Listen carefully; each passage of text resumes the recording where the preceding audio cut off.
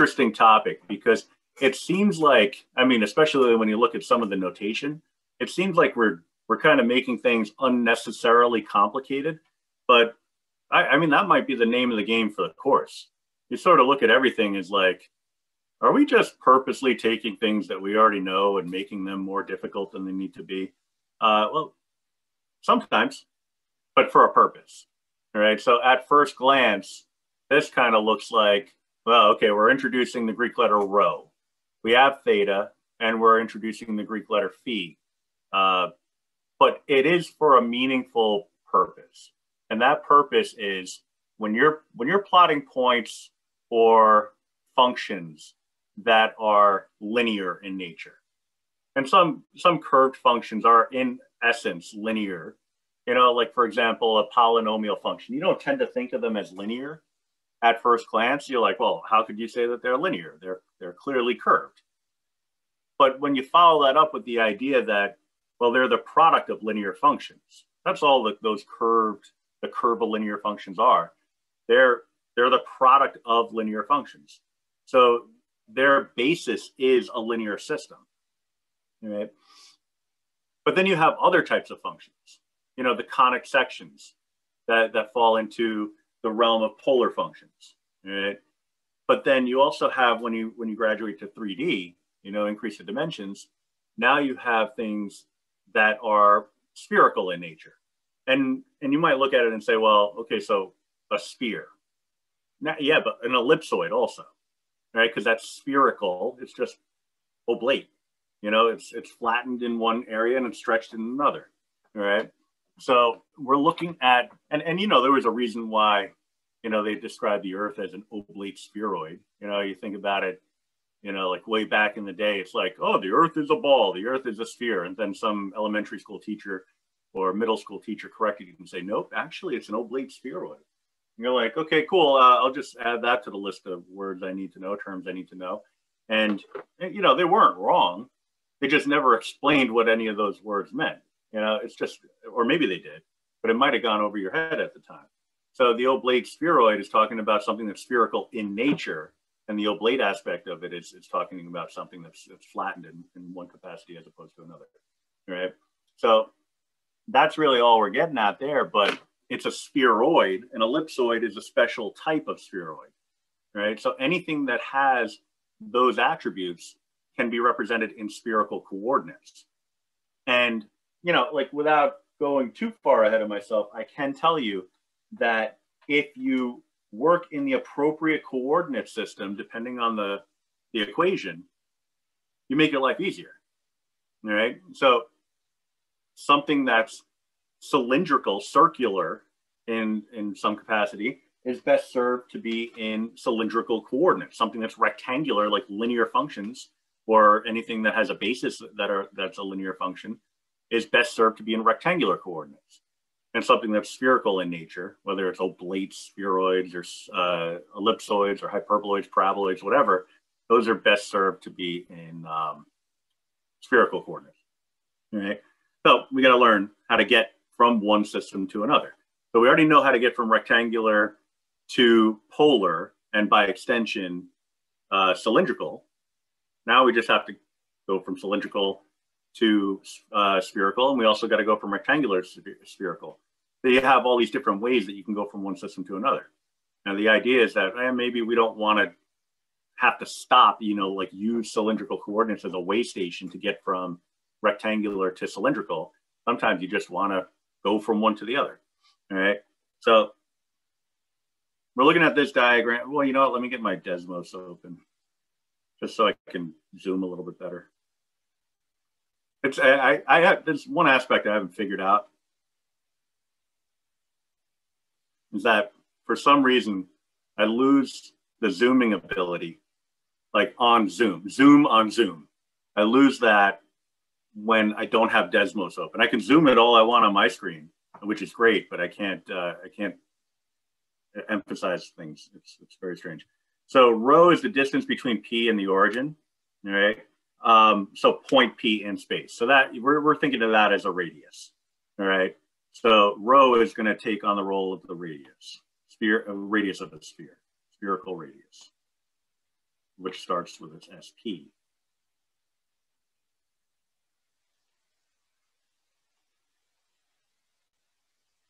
Theta is the same angle used to describe the location in cylindrical coordinates. All right, so in case you forgot, looking at theta.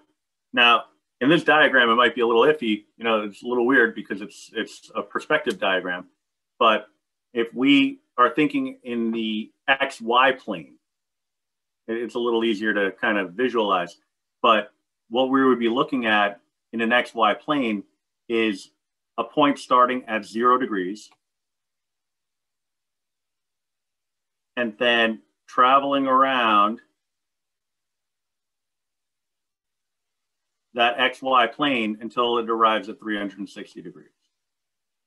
All right, so this is in the XY plane. It's just by a perspective drawing, it's really, really hard to kind of get that across. I was going to try it, but it's not going to end well. We already know that. All right, but that's in the XY plane. All right, so that's the unit circle, essentially. The Greek letter phi is the angle formed by the positive z-axis in the line segment OP, where O is the origin, blah, blah, blah, blah. It's the angle formed between the z-axis. So here's my z-axis. And here is my rho. Oh, that's weird. Just kind of blended right in. Oh, there it comes.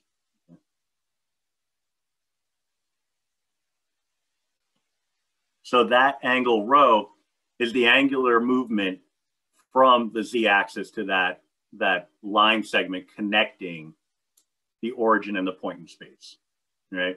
So those are 3 characteristics that make up a spherical coordinate, right?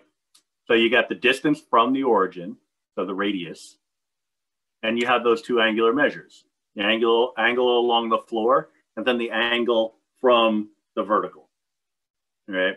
Come up with those values and you have your spherical coordinates, all right? Now, in terms of coming up with those values, you know, everything's easier said than done, as it turns out. You have x equals the rho multiplied by sine of phi times cosine of theta, right? That's our x value. The y value is rho sine phi times the sine of theta, and z is equal to rho cosine of phi, right? A little easier to comprehend, I would say, is that rho is equal to x squared plus y squared plus z squared, because essentially a distance from the origin, you know, if I go back to the distance formula, let me just zoom in. It's going to be easier for me.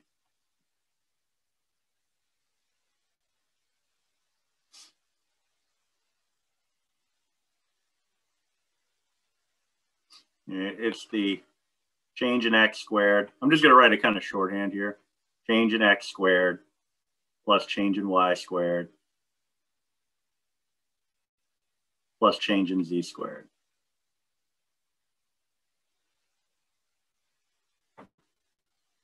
All right. And so we're talking about the change from a point in space away from 0, 0, 0. All right. So that's just going to be whatever the x, y, and z values are. So our distance in this case from the origin would be equal to the square root of x squared plus y squared plus z squared. Well, that didn't end up being a radical.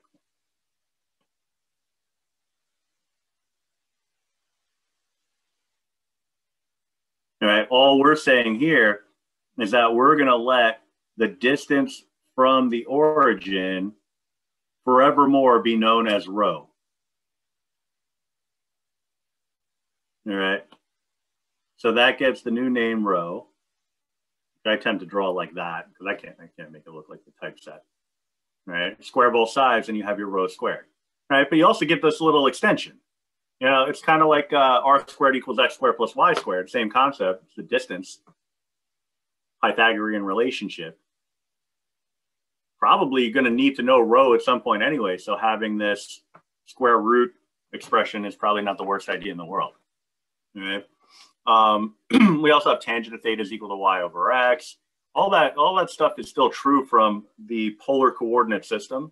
So everything that was in play before is still in play. It's just kind of weird how it all just kind of works together. All right. So, for example, you can kind of look at the substitute, well, not even really an example, just kind of like a little hand waving explanation. If you were to take some of the rules associated with the polar coordinates and combine them with spherical coordinates, you get an easier conversion back and forth from one form to the other. All right. So a big question that might kind of emerge from all this is how on earth would you be able to make, these relationships based off of this diagram? Well, a couple of ways that you can do it. It's kind of simple, really, when you think about it. Not simple in necessarily carrying out the process, but simple in the act of, just where do I get started? So for example, I know, and let me just clean up my diagram here a little bit. Get rid of that arrow. Oh, I didn't want to get rid of it. Whatever, it's going to be fine. I'm going to draw a right triangle here.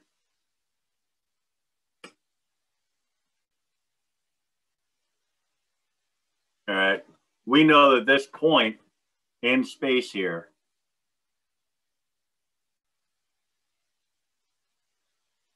X, Y, Z is going to have some height equal to Z. Right? So Z distance along the Z axis. All right. The rho we just defined as basically the distance formula. That's the same as the square root of x squared plus y squared equals z squared, plus z squared.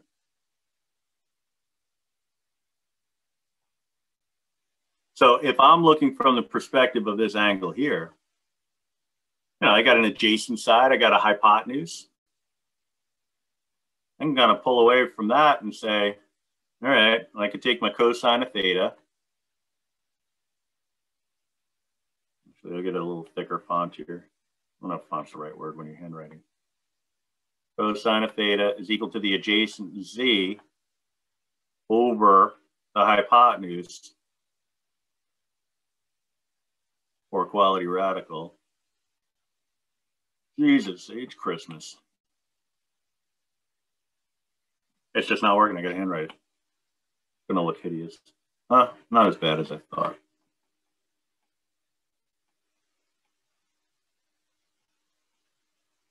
Poor quality Z, I got to fix that. Just going to leave it like that. All right, so you have that relationship, which is all well and good. But you kind of look at it and say, well, wait a minute. What if I need to, oh, sorry, I put theta, just habit. Bad habit.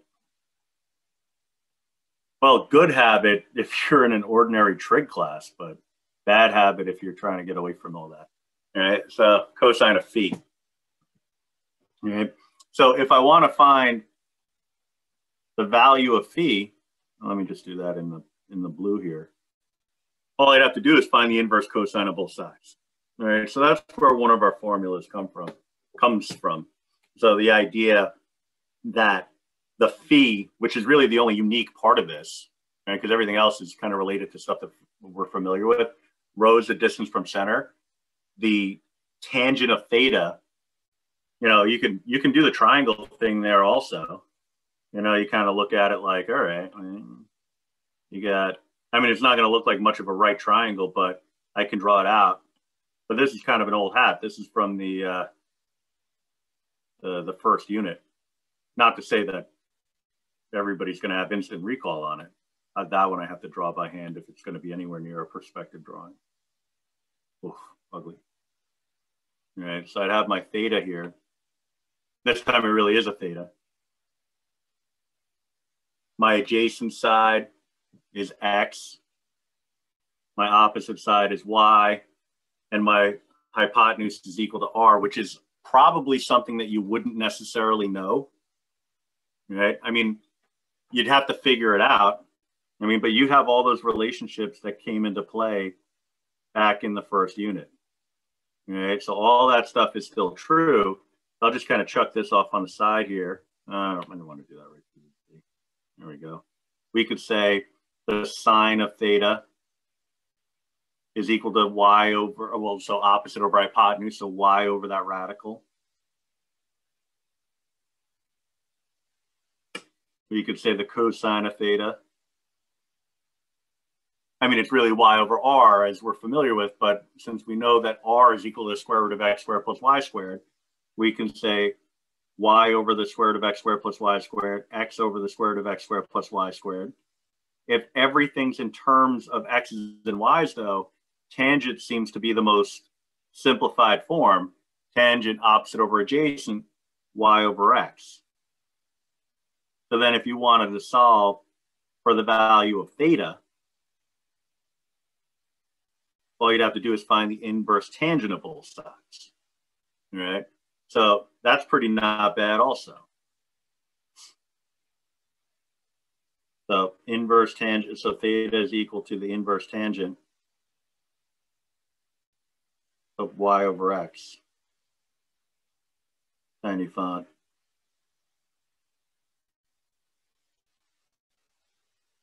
All right. So that's where we get our rules from. Now, converting back and forth from one form to another is always going to be the challenge. All right. If you're going from, you know, if you have cylindrical coordinates, we would want to have nice little shortcuts to get us from one form to another. Manipulating this algebraically gets us a different set of formulas.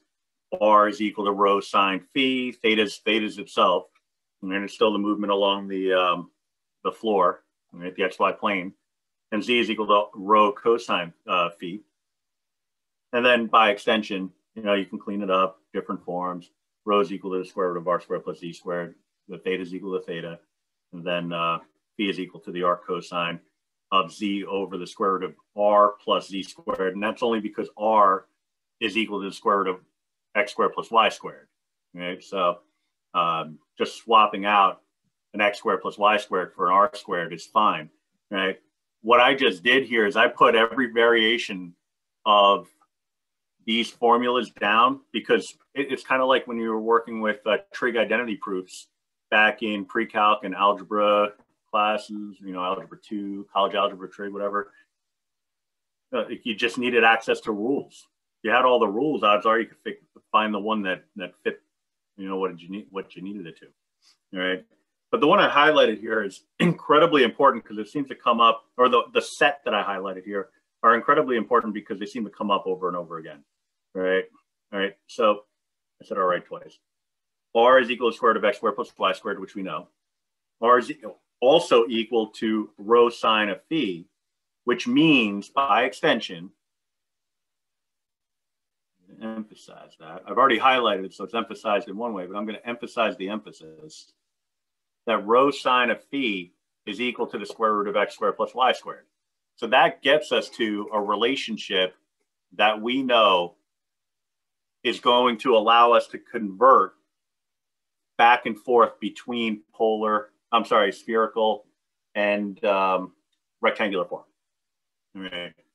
So, I mean, that was a fairly lengthy intro to the concept, but in my mind, it kind of has to be because I'll tell you, I've glossed over it. I'd be like, yeah, just memorize these rules, you'll be fine. It didn't work. It didn't end well.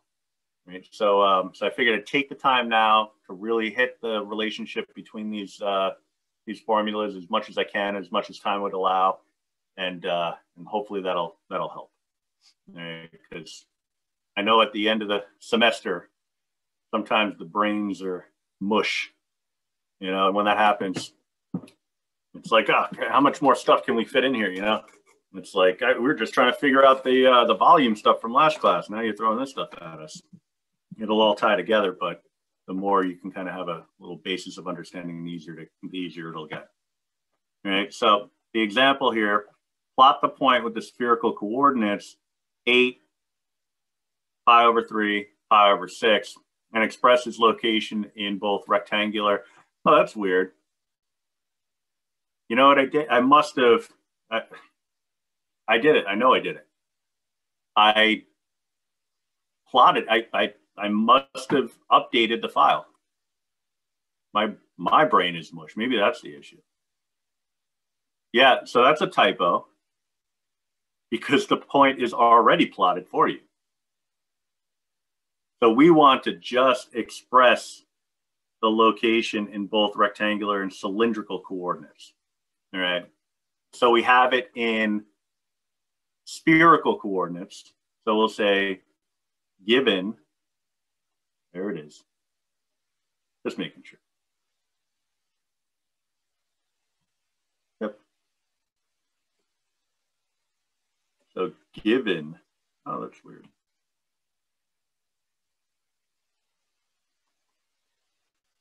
The point with spherical coordinates, blah, blah, blah, express its location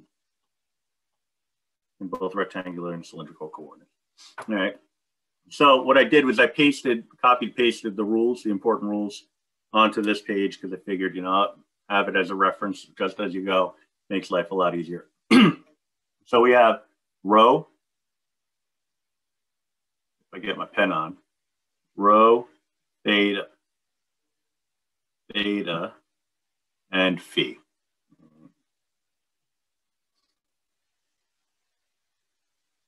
I always struggle with the phi. I want to go the other way for some reason.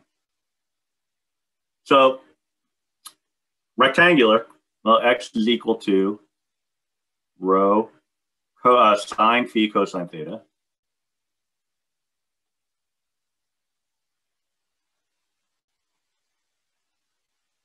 So 8 sine pi over 6 cosine pi over 3.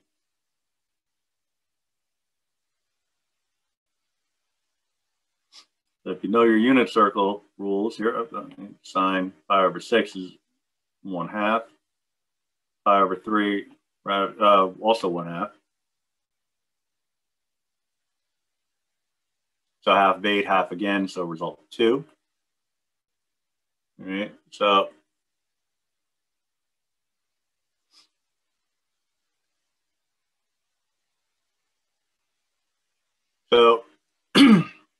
the y value, rho sine phi sine theta,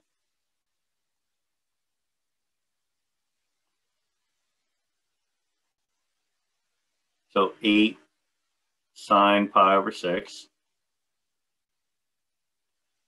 sine pi over 3. That's what I was thinking of before.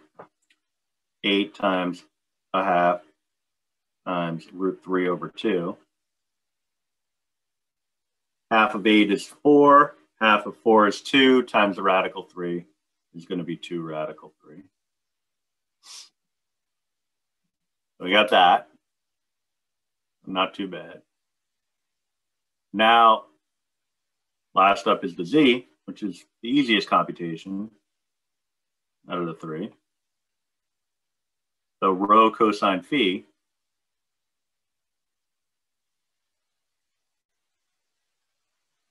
for quality phi. So 8 cosine pi over 6. So 8 times root 3 over 2. And that's going to be 4 radical 3. All right. So my rectangular form, I'll create some space here. A rectangular form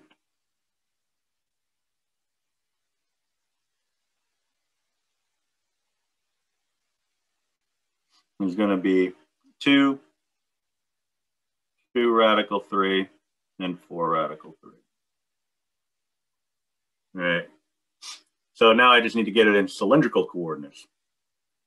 The z is going to be the same between rectangular and cylindrical. I didn't even mean to move that up. So move that over. I'll just put that there is what I meant to say. So R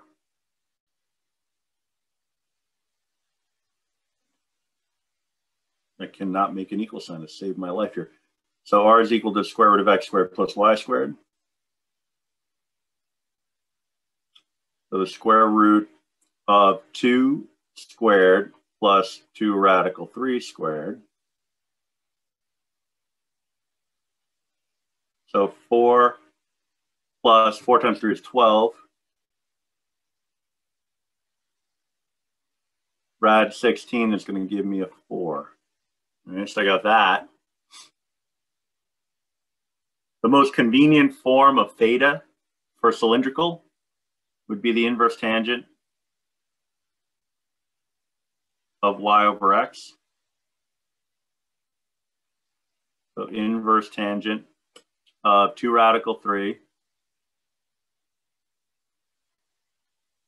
over 2. All right, so inverse tangent of radical 3.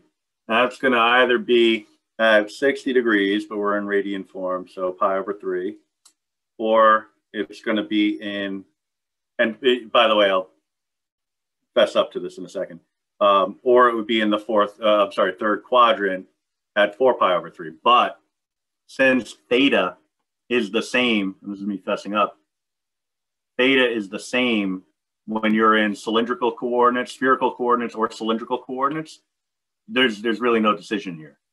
It's got to be the pi over 3. All right, because it's got to be the same value. All right, so it ends up being an unnecessary step. In fact, the only step that ends up being necessary here would be the first step, where you compute the r value. All right, that's really the only thing you need. So my cylindrical coordinates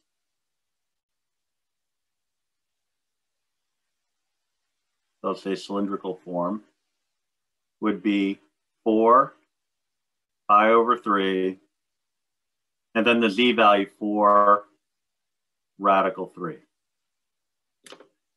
All right.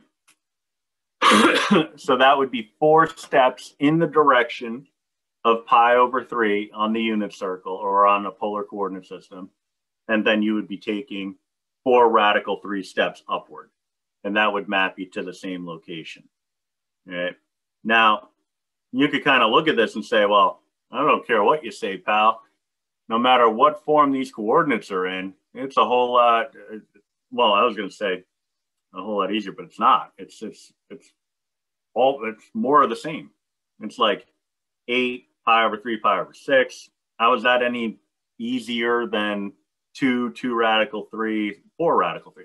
And, you know, it's really not about the coordinates. It's about the functions themselves. And so when you're dealing with, for example, an ellipse, you know, in 2 dimensions, the benefit of going over into polar form or spherical coordinates, if you get into 3 dimensions, is that you can take something that has to be expressed as a piecewise model and get it so that it's the function of a single variable. That's really what our goal is here, right? Because when we think about differentiation and integration, the thing that makes it all convenient is when it's a function of a single variable. When it's a multivariable function, it makes things more complicated. Now, sometimes we don't have a choice. Sometimes you have to work with multivariable functions, but if you compare it down to as few variables as possible, then you're making everybody's life easier. All right. So in number 2, where it says, describe the surfaces defined by the following equations, you look at rho equals 13. That's pretty easy if you know where to look. You know, rho is equal to 13. That means that rho squared is equal to 169. And since rho squared is equal to x squared plus y squared plus z squared, that's our equation of a sphere with a radius of 13, right? So, I mean, I don't know if I'm proving anything to you here, but I think you're probably going to agree that it's going to be easier to work with the rho equals 13. It's a constant function than it would be to work with, and I'll just show you real quick. If I solve this for z, and we did this before, it would be plus or minus the square root of 169 minus x squared minus y squared. That might look familiar because what we did in the past, and the past being a relative term, is we converted that into cylindrical form to make it easier to manage. Or actually, that was weirdly phrased, to make it more manageable, all right? Regardless, rectangular form is not the way to go, but to recognize the function for what it is, it makes it a little bit easier to convert it at least to one time, all right? For B, you got theta is equal to 2 pi over 3. Well, we got a couple of different ways that we can go from here. Now, you can kind of go the way we went with when we were thinking about planes, you know, back in, and you know, I'm kind of stealing my own thunder here, but back in the second unit, when we were talking about planes, we were saying, if it's one variable equal to a constant, it means that it's for all of the other variables. So this is theta equal to 2 pi over 3, but intuitively we're saying for all phi and z. Rho, sorry. I forgot what system I was in there for a second. That's always been my challenge. You know, everybody's going to face different challenges when it comes to this stuff, but I think unless I'm projecting my own inadequacies onto everybody else, I'm thinking that the only thing that people struggle with when it comes to the coordinate systems is just keeping track of which system you're in. You see the numbers and you think cylindrical when you're in spherical, for example. You know? So this is saying for all values of rho, for all values of, well, phi first and rho in this case, the way I wrote it. Okay? But one thing I could do is I could take the tangent of both sides, say tangent of theta is equal to tangent of 2 pi over 3. All right, tangent 2 pi over 3 is equal to negative radical 3.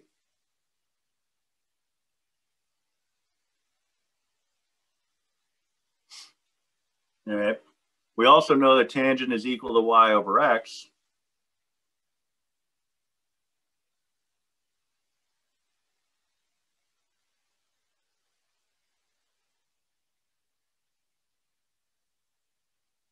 So y is equal to negative radical 3 times x.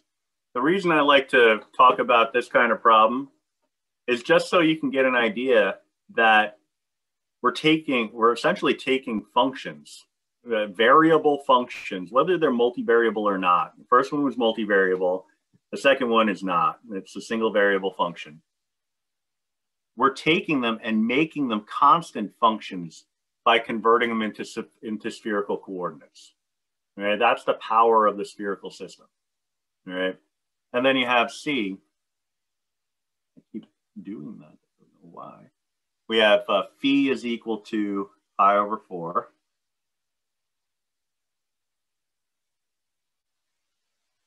All right, a couple of different ways we can go from here, but the most likely way is different. Well, we got a relationship that involves phi being equal to something, and that is z over, you know, it's the adjacent over hypotenuse, the z over the distance from center. And it's also the arc cosine. I'll get that in there.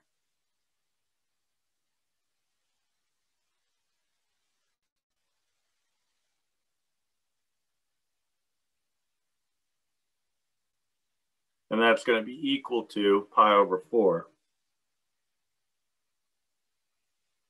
So here you kind of go the other way, where the relation, let me just move this.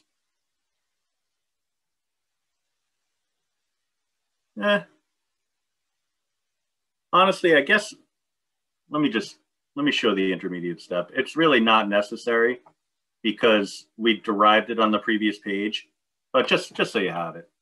What I would do is I'd say, okay, well, I could take the cosine of both sides here.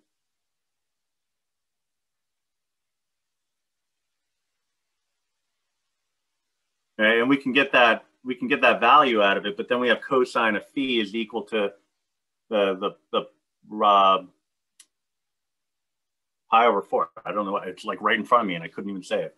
right? So from there, we can say, let me just move this out of the way for a second.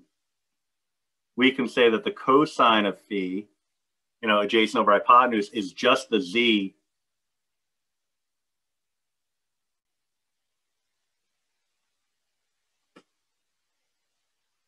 over all that stuff. And that's equal to radical 2 over 2. Right? I think that might be the better, I don't know. I go back and forth on this. You can go either way, because the second way, or I'm sorry, the first way, which will now become the second way, was really just derived on work that we had already completed. What I just did is kind of taking it from the ground up. I don't know, there's pros and cons either way, I guess. Let me just reduce this a little bit. Let me reduce it.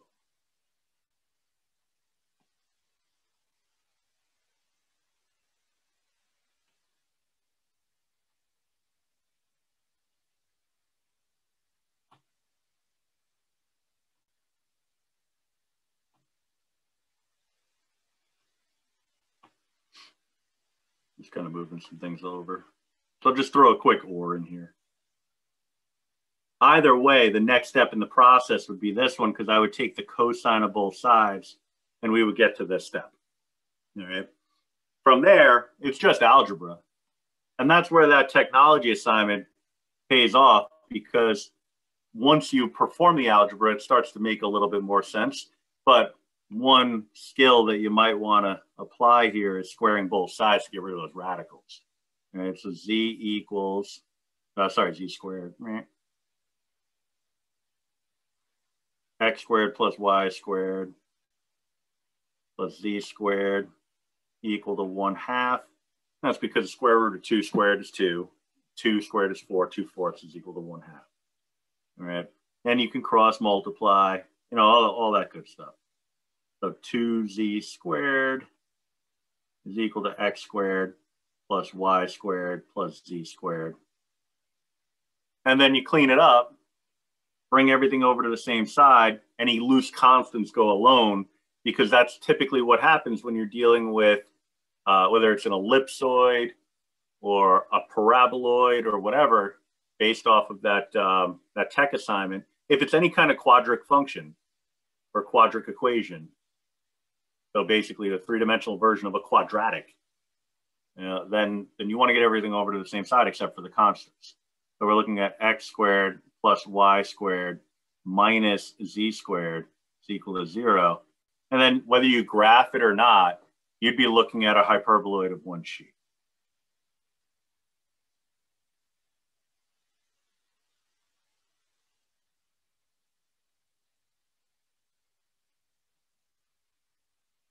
All right. Now, I wouldn't worry too much about like hyperboloid of one sheet, hyperboloid of two sheets. If you recognize what a hyperbola looks like, right? So those opposing graphs, from pre-calc, the basically two parabolas that face in opposite directions. Sometimes they were vertically oriented, sometimes horizontally, sometimes obliquely. A hyperboloid of one sheet is the three-dimensional version of that where they're connected. The hyperboloid of two sheets is where it's a three-dimensional version of that where they're disconnected. That's all it is. All right, you pick that right up off of GeoGebra pretty easily, I think. All right, so that's, definitely a short version of the spherical coordinates, the spherical coordinate system. I gotta say that this is kind of, if you really look at the material that we've just covered, this is really kind of best suited for a pre-calc class if you really think about it. Like, where's the calculus? We didn't really do anything. We're applying lots and lots of pre-calc knowledge. I just dropped my glasses. But the reality is, what's the likelihood that people, there's always people that are going to prove me wrong, but what are the chances that an entire class of students is going to remember all this stuff going from pre-calc through Calc 1 through Calc 2, assuming that it's all sequential, getting all the way through to getting to this point in Calc 3 without forgetting all this stuff? And so it kind of was decided a long time ago that this material would be just introduced in this course rather than introduced in pre-calc and then having to teach it all over again anyway. All right, but this is really pre-calc kind of stuff. Same thing with the polar coordinates. So if you're finding this to be easy or difficult, I think it's directly related to the skills that you have in pre-calc. Okay? And I can tell you, throughout the course, you probably recognize the same thing in Calc 2. Maybe not so much in Calc 1, because a lot of people find Calc 1 to be easier than Calc 2, because than pre-calc, because they kind of get away from a lot of the pre-calc concepts, at least until the very end. I can say that I started getting really, really good at calculus, like the more advanced stuff, after I taught pre-calc for a solid decade. And it's kind of like, well, you're supposed to get really good at it right now without that benefit. It's not a good position to be in, but we also don't have the same kind of standards, I guess. But yeah, it's one of those things, like you might find down the line, it all clicks. Right now it's like just more information. But then down the line, it's like, oh, that's why. Hopefully it doesn't take teaching pre-calc for 10 years in order for you to understand all this stuff. All right. So evaluate the iterated triple integral. Kind of redundant. Iterated integral, triple integral, the same thing. The triple is just indicating how many iterations there are. This one looks like a pretty heavy-duty problem. It's actually easier than a lot of the stuff we've been doing because the integral is already set up for you, and all it is partial integration. So I'm going to work inside out. I'm looking at this and saying, okay, I'm integrating with respect to rho. It's the same idea as integrating with respect to r, with respect to theta, with respect to q, with respect to whatever you want. All right, so 1/3 rho cubed sine of phi, 4 quality phi. Who am I kidding? They're all 4 quality phis. Over the interval of 0 to 1. This first time through, I made it a point to put the variable rho equals this, phi equals that, just so you kind of see that that's what the relationship is, but you won't have it. You could just write 0 to 1, 0 to pi over 2, and so on. All right. Making your substitution gives you a pretty clean result here. I mean, as clean as you can expect. You plug in a 1, you're going to get well, geez, it's beautiful. You're going to get a 1/3 sine of phi. Yeah, you plug in a 0, it's going to zero out. Because you're plugging in for rho. So not too bad at all. All right, so then we're going the next level.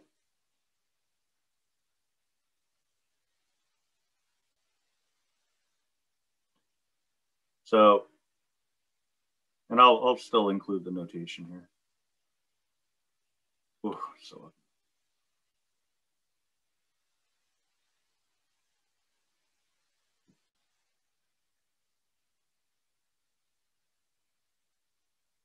now this one, if you look at all the bounds and the variable of integration and the variable contained within the integrand, you see that it's all consistent, which means that this could go right in the calculator if you wanted to.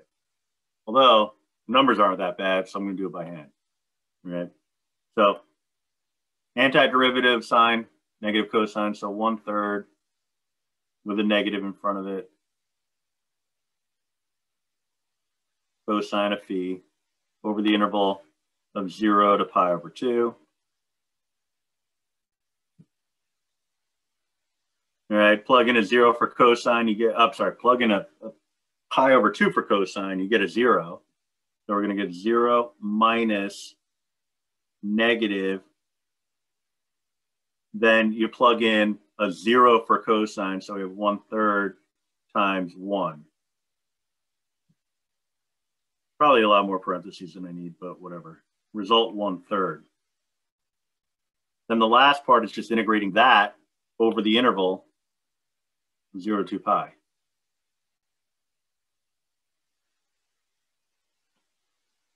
All right, so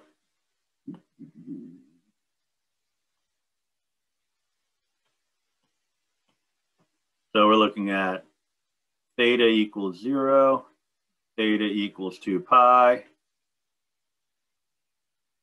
1/3 d theta. So theta over 3 is my integral, going from 0 to 2 pi. So the result would be 2 pi over 3.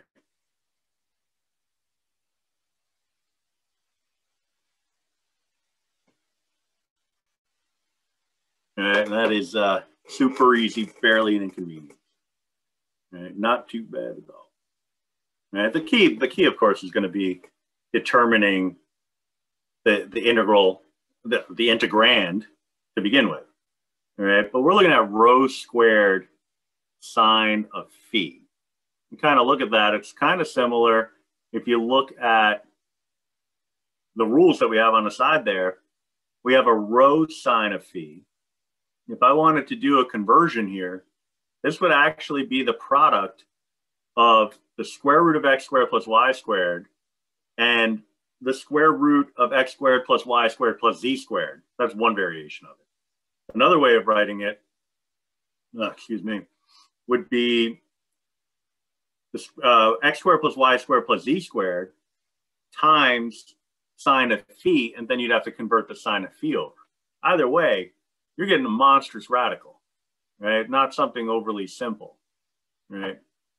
So the benefit here is that you took, without realizing it, possibly, you took something that was more complicated and made it into something that was actually fairly simple. All right. So let's go on to the next page. Let's see if we can figure out how to make these expressions on our own, right, when we're given rectangular forms. So we want triple integral over bounded volume using spherical coordinates. All right. So, and I lifted this diagram. I think I might have got it from the OpenStax textbook. I forget. It looks very OpenStaxy. If not, I snagged it from somewhere. Right. I probably should cite the source. I'm going to really give that student the business over plagiarism. I should probably do the right thing myself. I'll take that as a typo. Cite the source on the diagrams or diagram on page 87. Right. I don't want to be a hypocrite. I mean, I'm already a hypocrite. I just don't want to officially be one. Thank you. So we have this idea that we have a function of x, y, z. A typo that was never fixed. Crazy. Look at that. That's not a z. Somebody claim that typo, please.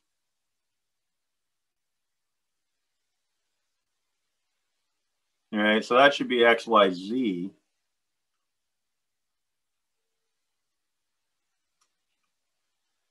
So that's corresponding with all the substitutions related to x, y, and z.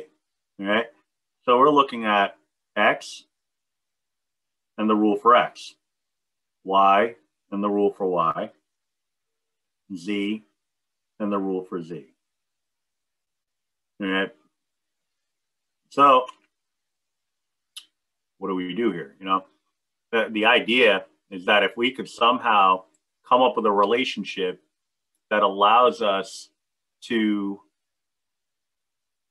easily, I would say, convert the integral, because we already have a way of converting the function into spherical coordinates. If we can convert it used to be a unit cube, now it's a unit sphere. If we can convert that volume into spherical coordinates, then we'll have what we need. All right. So this is related to a unit cube.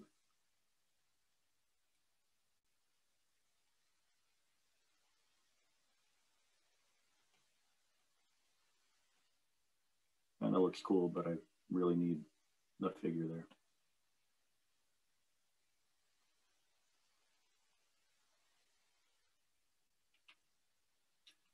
That needs to convert over to being a unit sphere or a unisphere.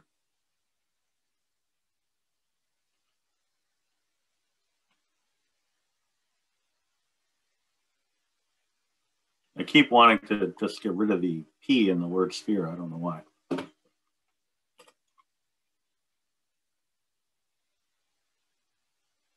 All right. So that's the big connection that needs to occur there. Okay. And it turns out that happens based off of this relationship. And I'll walk you through that in a sec. All right.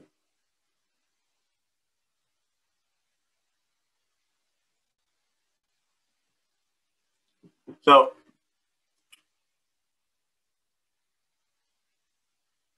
oh, you know what? I thought I already did that. I guess I'll walk you through that in a few seconds because I thought I actually taught you that already. Oh yeah. What a schlemiel I am. What can you do? Okay. Well, just sit tight on that explanation. It's coming, but we'll get there. Although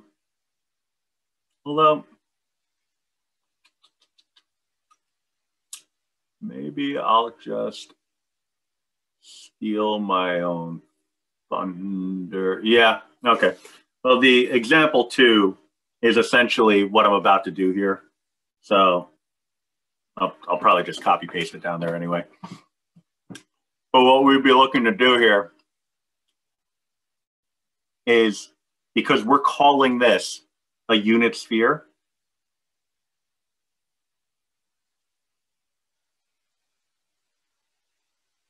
I did it again. It's like the snowball effect. I just can't stop now. Unit sphere volume. All right. So if I want to determine that volume, and do it a couple of different ways, but the one obvious way, I think, would be to find the triple integral of just some constant value that I'll call 1, because I don't want it to be scaled up in any capacity.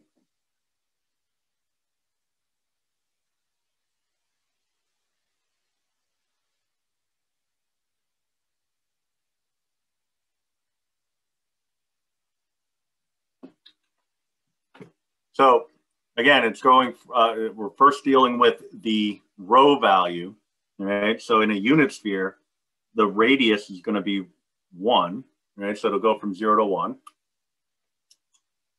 In terms of, this is where things get a little interesting. I'll actually attempt, it's not going to be pretty, I'm just terrible at the diagrams, but hopefully it'll get the idea across. So, oh, that almost worked. I'm going to draw it kind of front and center, and then I'll move it out of the way in a minute. So we know that it's going out 1 unit. So I'm going to draw it going out 1 unit. I'll call that 1 unit. Now, the value for rho has to be the distance from, well, I use the word distance loosely, right? So it's an angular movement from the z-axis, right? So that's my, I think I said rho, I meant to say phi. The rho is the distance equivalent to 1 because it's a unit sphere. But the phi should be the distance in an angular sense from the z-axis, all right? Now, if I'm going to create a sphere, all right, and what I'll do is I will steal part of my diagram here. Oh, you know what? I don't even know if that's going to work. I'm just going to draw it.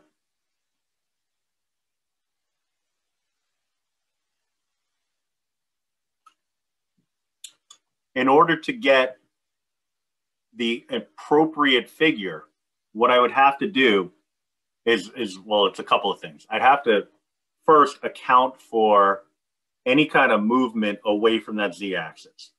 Right now, I just pick the moment in time here, time and space, but any of these points along the way would suffice. All right, so I have my z-axis down here extending in the negative direction. It's negative z.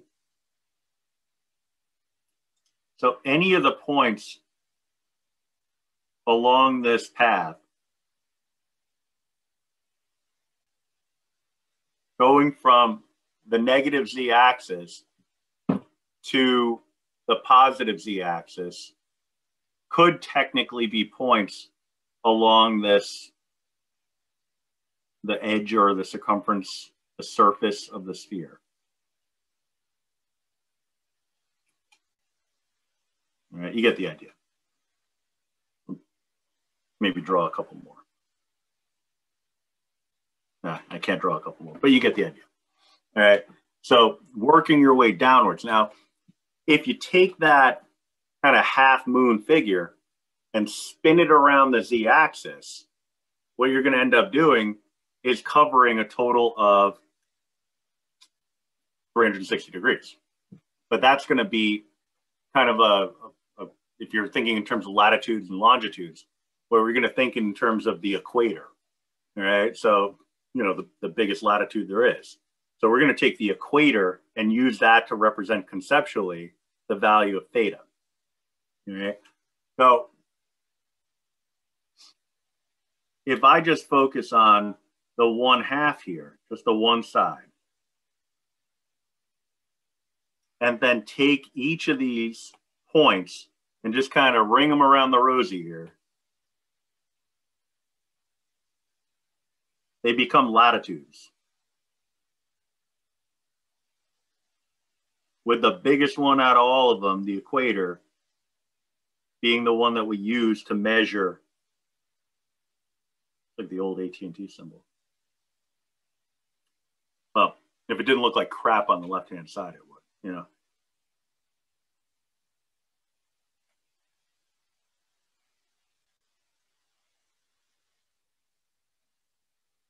Probably should have left the circle the way it was.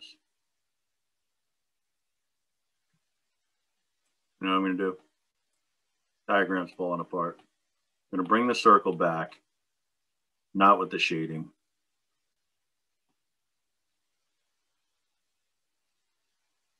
And just try.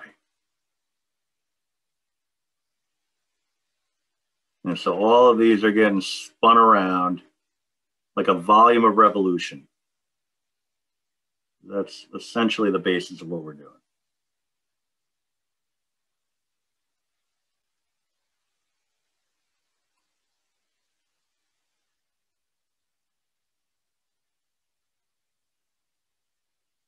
All right, so every one of those is going around and then making the return trip once it goes around the planet, basically.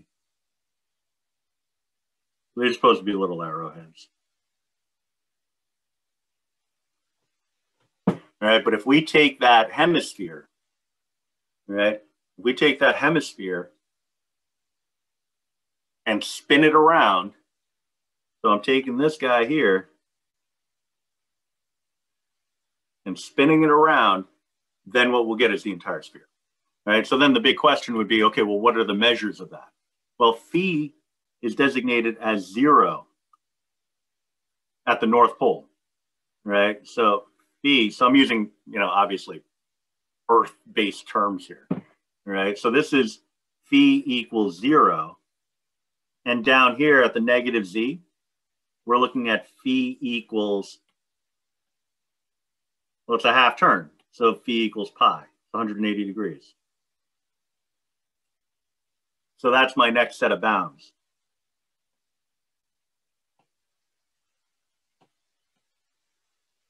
So 0 to pi. And then if I'm making one full turn, if I'm taking that circular value and spinning it around the whole way, then I'm going to end up with 0 to 2 pi for my theta.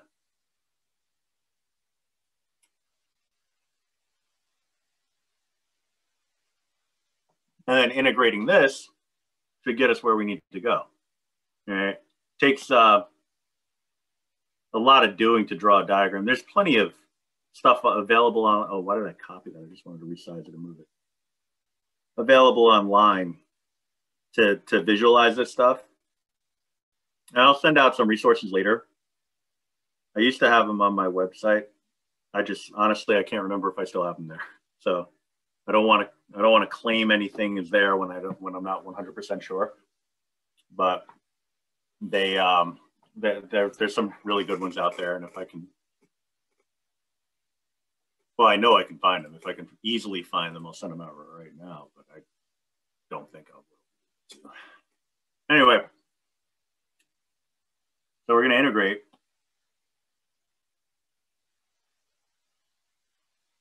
And the good thing, one of the good things about spherical coordinates, once you get it in the right form, you know, you just think about what we did. I mean, this compared to what we did on the previous page.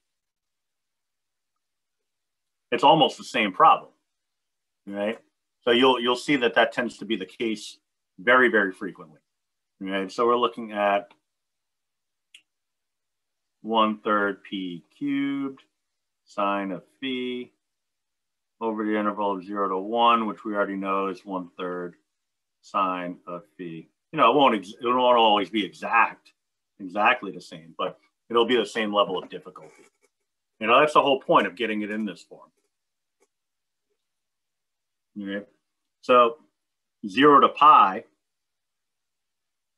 of 1/3 sine of phi d phi. I'm just going to go right to the calculator on this now. I just want to make use of my resources. And I think in most cases, you folks do too. I would hope anyway. Just use x's.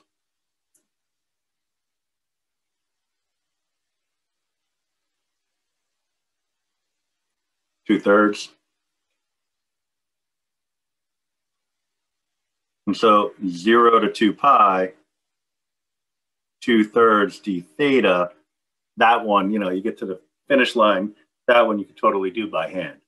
All right, so 2 theta over 3 is 4 pi over 3.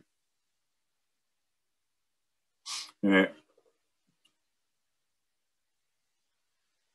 Now, you look at this and you say, okay, well, that's cool. We got a number. Congratulations, I suppose, are in order. You did great, kid. I don't know. If you haven't made the connection yet, I can get you the rest of the way. Volume of a sphere.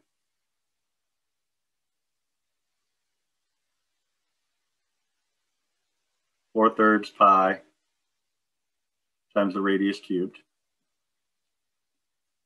If it's a unit sphere, radius is equal to 1. So volume of a unit sphere, I did it again, 4/3 pi times 1 cubed is equal to 4/3 pi. Or 4 pi over 3 if you want. So why bother doing this triple integration in order to come up with an answer that we know very well based off of ordinary geometry rules?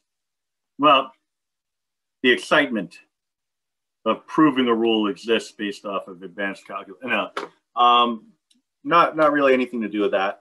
It has to do with the fact that we needed to demonstrate that what we were dealing with was the symbolic form or the function form or the spherical coordinates form that represented the volume, and in this case, the instantaneous change in volume, specifically of a unit sphere. Right?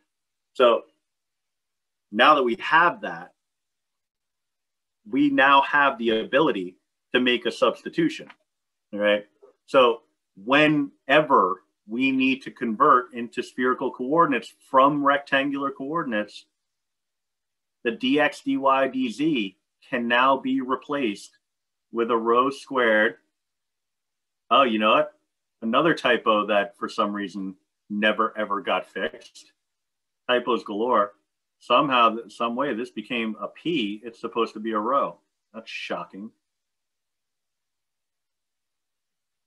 All right, so I'll be fixing typos all night tonight. Thank you. So sine of phi, the rho, the phi, the theta. All right, that's your substitution when you're dealing with rectangular to spherical coordinates. All right, makes life a lot easier when you have that relationship to fall back on.